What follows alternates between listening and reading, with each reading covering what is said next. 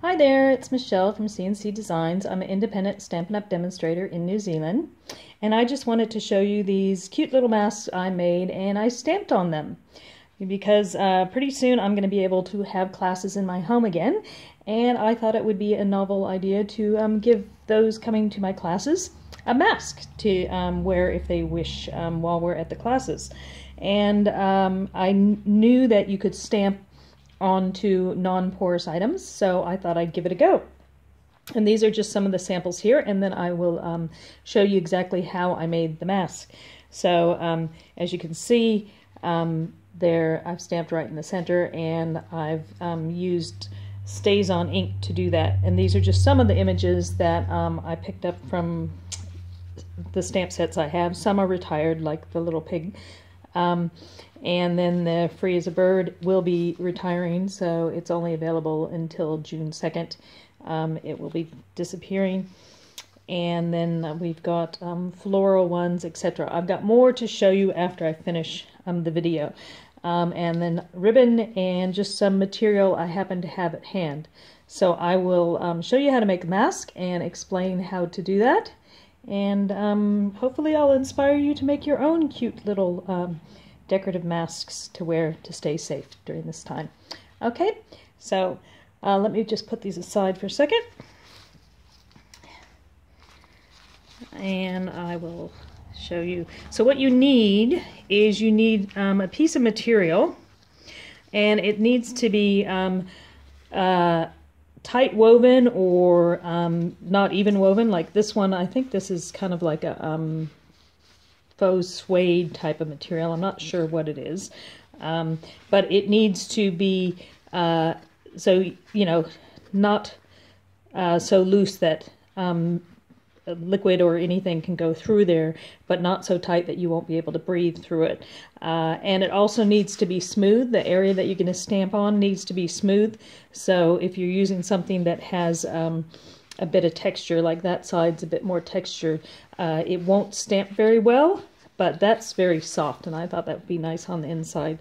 But the part you're stamping on, so when you choose your material, it needs to be something that you will be able to stamp on because it's nice and smooth, and it has to be something, if you want to use it as a proper protective mask, not a lot of holes or, you know, give through it. So not something like a towelette or something like that. Okay, so what you do, you start out with a piece. I went online and looked at a few different masks designs, and I decided to go with this one that has a little bit of sewing, but you can hand sew it.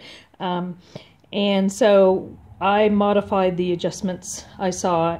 I start with a piece that's about 9 by 5 inches, and that is about 12.5 centimeters that way and 22.5 centimeters this way. So start off with a piece like that, and then you need to cut the corners off. So what you want to do is you want to measure about 2 inches, which is about 5 centimeters in from either corner.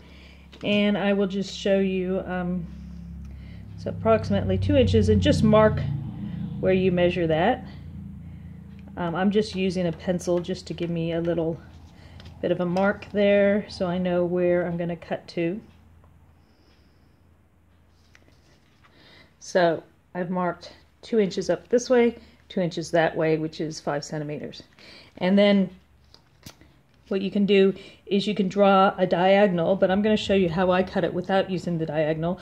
But if you're going to cut it by hand, you want a diagonal going from point to point. So you want to have a little diagonal mark. Oh, not sure you can see that. I marked a diagonal line from that point to that point. And I'll do this side as well. So about 2 inches down. It doesn't have to be precise because these are homemade, and it's not like you're making them to sell. So the 2 marks, and then would do a diagonal. Now what I found, and you want it on all 4 corners, but what I found that worked really well for cutting it, because now you could just simply get your paper snips out or your other scissors and just cut straight across that diagonal. So from there to there, cut the corner off. But what I found worked even better, so if you have one of these little guillotine, this was available free a few months ago during Sale-A-Bration. So I'm actually just putting it up, not sure if you can see, but that line there and that dot there are the two dots I marked. So I didn't draw a straight line, I've just got the dot there and the dot there. And then I'm just going to hold it tight and go straight down and cut the triangle off. And so do it to the other side. This one I actually drew the diagonal line. And the reason I didn't use a dark pen is because this is going to be the side you're going to see. So you could do it on the other side if you want. And then you won't see it. So we need 4. So what you can do is once you get 2 done, simply fold it in half. And then you just cut the piece that's sticking out. So if you were doing it with scissors, fold it in half and then trace the straight line there and you got the same area to cut. Or with the little guillotine, I can simply slide it in. Yeah, hopefully you can, it's hard to get this at an angle that you'll be able to see it because the little guillotine part's in the way. So I'm just lining up that line and pressing straight down. And so now I've got those 2 lines, straight lines there. And now I'll do the other side quickly. And as I said, it doesn't have to be precise. If you have a material that frays when you cut it, you will need to stitch around the edges or put some fray stop around the edges. Clear nail polish works to keep things from fraying, but my material doesn't fray. It's not a woven material at all, so it's not going to fray at all. But if you have something that frays, you would want to stitch those edges down. Or like I said, put some fray stop or even clear nail polish to keep the threads from pulling out. But I've used one that doesn't have that problem. So now you've got your piece looking like this. And when it's like this, this is when you're going to want to stamp on it. Because once we do the next part, you'll have the folds. So you'll have some pleats there, and if you try to stamp it with the pleats, it's the parts that hit the pleat are going to lose some of the imaging. So it's best to stamp it at this stage. And for this one, I have decided to use a stamp from the Painted Poppies set. So I'm using the one with all the little poppies. And when you stamp on something that you want it to be permanent, other than cards, you need to use Stāzon ink, because these can be washed. The whole point of these fabric masks is they can be used and thrown in the wash and used again and used again. So if I use Stāzon, it's a permanent ink, and so it can be stamped on non-porous items and it will be permanently stuck on there. If you are using Stāzon with your stamping, you do want to use the Stāzon cleaner to clean off the ink from the image, because if you don't do that, you'll have a permanent black staining on there, which is fine for the red rubber, but if you're using one of the photopolymer that's see-through, quite often having the permanent black on there is difficult if you're trying to look through and line things up. So I'm going to get my cleaner ready so I can clean this as soon as I finish. So this is what I was talking about, the Stampin' Up! Stāzon cleaner. This will clean the Stāzon ink off of your stamps. And you want to be able to wash it off straight away as well. It's not focusing very well. There you go, Stāzon cleaner. All right, so let's get stamping. The Stāzon also, if you haven't used it before, it has a clear plastic lid, and it does say do not discard. So keep that plastic, because this ink will dry out quickly. So you don't want to leave the cover off like the other inks. We can leave the cover off. And quite often when I open it, I just turn it upside down. So we'll just pop that over there.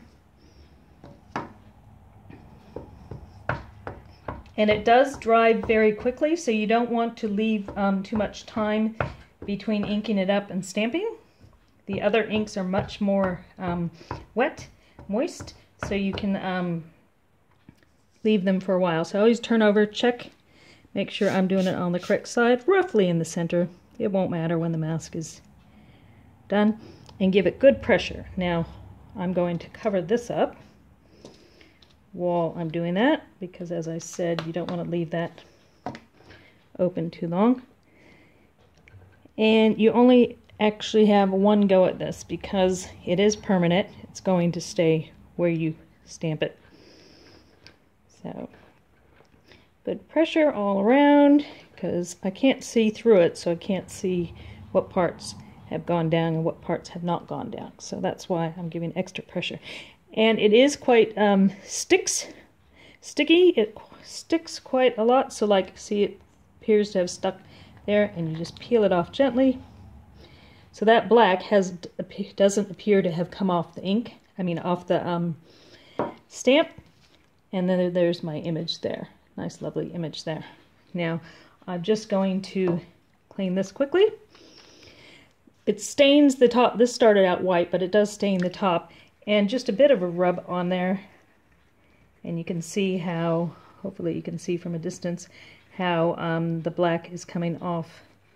So I just kind of, I'm not squishing it at all. I'm just giving it a rub around. Normally I would take this and rinse it off in the sink, which I can't do at the moment because I'm on video. So I would just take my chamois and get it to soak that up. So if you find any spots that haven't cleaned, there's a little bit there that hasn't quite cleaned, you can just simply rub a bit more cleaner on there. I usually rub it circular just so it can get right into the grooves. And we do sell, besides the Stāzon cleaner, we do sell the refills that go with it. There you go. Now that needs to be rinsed off in the sink as well, but that's good enough for now.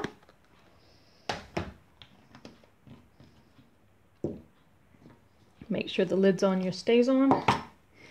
So now that we have our mask prepared, prepped and stamped, then we need to do a couple things. I will be going off camera to iron it, but the first thing you want to do is come down about 1.5 inches. So we want to come down about roughly 1.5 inches. That's just going to help give us the pleats.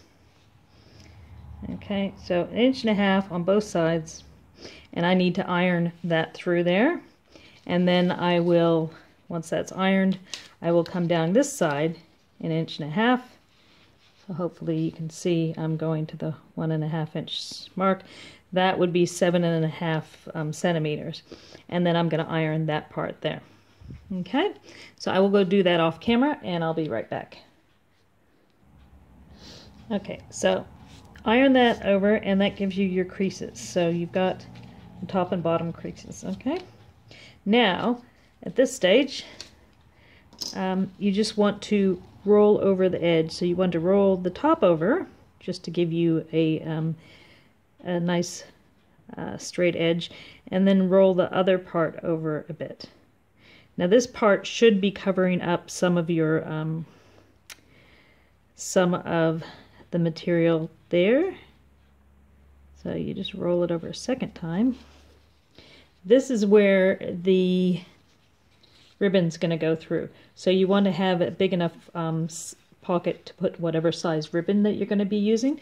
So I forgot to mention you will need some ribbon as well, and I did my ribbon let's see, 3 times 16, so that's 32, 48. So I did about 48 inches. I'm not sure what that is metric. And I also had a couple little beads. That's so when you've got your, when you have your ribbon, if you pull it, it doesn't slip back through. You could just tie a really big knot at the end, but I tied a decorative bead, and that keeps it from slipping back through the edge there. So you want to roll that over a couple times, and then it helps if you iron that in place as well. So need to do that on both sides. You don't want it too far rolled over. You don't want it to come covering this completely, because this part's going to be folded up. So you need to make sure that when you do roll over the edge that there's at least, you can see like a little triangle in there, because each side will eventually be folded upward. Okay, so it's easiest if you iron those in place, because the next part is a little bit of hand sewing. And I'll just go do that and be back. So there, I folded those over and I ironed them. You just need enough to kind of hold it in place a bit. And as I said before, you can still see there's a bit of a space in there, so this can fold back. So the next step is to stitch. So any thread, you know, something maybe to match the color you've got, or if you want to have a contrasting color, whatever thread. I just have a big thing of white thread, so bit of thread. I don't know how long that is. Depends on your mask. So it looks like it's about 12 inches long. So make sure you tie a knot in the bottom. And the first bit of sewing you're going to do is coming up from the side. Just straight stitch. It's quite easy. You could even do this if you have a sewing machine. You could just quickly whip it up. But I always hide the knot on the inside, and just straight back and forth. You could either do the stabbing, or you could do the threading like that. So you could just go through that way and pull it through. You just need to stitch together both sides, so you're just going to have the little stitching there. So straight up there and straight up that side. And then there'll be one little bit of sewing left to do. So I will be back in a minute and show you that. Okay, so once you have the side stitched up, so I'll stitch that side and that side, then on the inside you want to fold back your flaps, so to speak, the bits that have already been ironed. So you want to fold them back just a little bit, and then you want to stitch those in place. So I came back so far so I could still keep the needle and thread there, and then just simply a few stitches there just to hold that in place so it'll stay open. And then just come back on itself just to reinforce it. And I don't stitch it all the way to the edge because I don't want it to be pulling too much on that edge, so I've just stitched it like one stitch away from the edge, and then just coming back through, back to where you started, and then I will go down and do the other ones as well. So just to show you quickly how I've done this.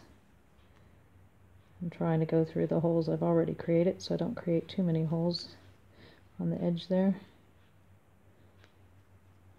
Okay, so that's been stitched, so that is now sitting up, and so I will go and do that one there and the other side. So I'll show you those in a minute. Okay, so let's see if it focuses. Okay, so I've stitched across there and then stitched up those two bits on both sides. So essentially you've got stitching straight across and then two little angles there. Okay, and stitching those two little bits there is what gives it the 3D effect, so it holds it off your face and not as tight to your face, and that way there's only two pleats in the edge. So you don't really need to iron that part down. Depending on your fabric, you might, if you use a looser fabric that doesn't hold its shape as well. Now, I saw a few different videos on how they attach the mask. Some of them put just some string or elastic through each of those to hook behind around your ears, or hair ties. I didn't really like that idea because I thought it might be putting too much pressure on the ears, and I teach a parent and child class, so some of the people wearing these masks will be kids, and I just don't know how much length to have on the side for that. So I like the idea of having a big long ribbon to use, and I've seen a few masks done that way, and I'll show you at the end of the video how it actually sits on your face. So that's why I did the long ribbon. And when you put it through, the bottom is where you're going to want to loop, and then the top is where you want the ends to be tied. So what I did is I turned it upside down and put it through one side. So there's a few ways you could do it. If you have a big-eyed needle, or maybe a bobby pin, or a wire, piece of wire paper clip, you could slip it through there and pull it through like that. I actually have a tool, because I do sewing and stuff, that goes through, that holds it to pull it through bigger areas for the elastic. So if you haven't left a lot of space gap here, it might be more difficult to pull the ribbon through. I found that on some of my other ones, so I had to go with a smaller ribbon. So whatever you need to attach a hook on the end of there. So a bit of wire would work. Might even need to tape it on the wire. So just slip it through the opening with the ribbon attached. I'm trying to pull that and not the ribbon. Okay. So the reason I started upside down and came that way is so the loop is now at the bottom. And that loop's the part that will go around your neck. It will tie above your head. So when you have that through, then your end bits, you could simply tie a knot, but this hole being that size, and the knot might slip through, and when you're pulling it to try to adjust it, you might accidentally pull it through and then have to rethread it. So that's why I decided to use a bead. So again, using that large-eyed needle, stick the end through. So you have to make sure your bead has a big enough hole for you to pull it through. Simply pull it through. Once it's through the one end, just tie a knot to hold the bead in place. And again, depending on the size of your bead, if that hole in the bead's very big, it might slip through that knot. So I just do a knot on top of a knot just to make sure that it's thick enough to hold it in place. So putting that second knot right on top of the first knot makes it fatter. And also, depending on what you could use cord if you want. You might need to put something on the end to keep it from fraying. But so now with that knot there, this bead's not going to slide off. Okay, and some people might want to put a knot there to hold the bead in place, but it doesn't really matter. The bead's not going anywhere. So let's do the other side real quickly, in case you didn't see that. So big-eyed needle or something to pull it through, and then a knot on top of a knot. So there's my first knot there, nice and tight. And see, that knot's so small that this would probably slide right through if I pulled on it. Say if I pulled on that, it would probably slide right through because of the hole in the bead. So it all depends on what size. And these are just things I happen to have around. Now, I am a very crafty person, so I probably have more things in my household than most people do. But I'm sure you could come up with something. And so that's holding it in place. So there's our mask done. So fairly simple. And then you can just adjust it, have it loose to get over your neck, and then pull it tight to get around your neck. So with these, you could also color it. So you could color it with your blends pens. If you do color it with the Stampin' blends, be aware that the black might come off, because the Stāzon, the Stampin' blends will make the black smear. Or you could use other permanent pens to color it in, or just leave it plain, depending on what you stamp on it. You might even want to stamp one with lots of words, encouraging words and things like that. So just to show you quickly how I've attached it, I didn't have a face, so here we go. Yes, it's a reindeer. So that's one, and I colored that one with blends. And so it loops around here. So that's the part on the neck. And then at the top of the head, or the hair, you would tie a bow. Of course, it would be a smaller bow because your head would be bigger than this, but that just goes to show. So the loop goes around the bottom, and then you tighten up the edges and tie your bow at the top, and then you have your mask sitting there. It doesn't sit quite as nicely on my reindeer because his face is not shaped the right way. But when you do have it on your face, it will hold down tighter. If you want, you could sew in a piece of wire there to have it to adjust onto the nose. I've seen some of those done, but we're not, you know, hospital grade here doing crafts. We're just stamping. So it's just something to keep on everybody's face so they're not breathing onto each other if we come in close contact. During the level 2 here in New Zealand, we will be able to have small groups of people together. So I'll be carrying on my craft classes because I usually only have about 8 people. So that's how it looks on, and that one is colored with Stampin' Blends. But some of the areas are a bit dark because, as I said, the Stāzon might come off if you're using the Stampin' Blends on there. But because it is stamped with permanent ink and pens, I will be able to wash this, and the ribbon is washable as well. So the other ones I did, so you saw me do that one. That's the painted poppies. And then we've got the Dandelion Wishes. I'll just try to put these here so you can see them. That's the Dandelion Wishes. And then what I showed you earlier, the Free as a Bird. Lovely birds.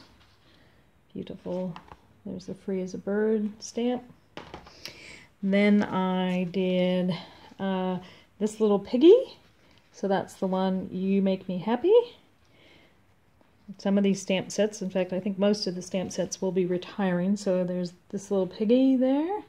They'll only be available till June 2nd, so if you like them, I suggest you get out there and purchase them.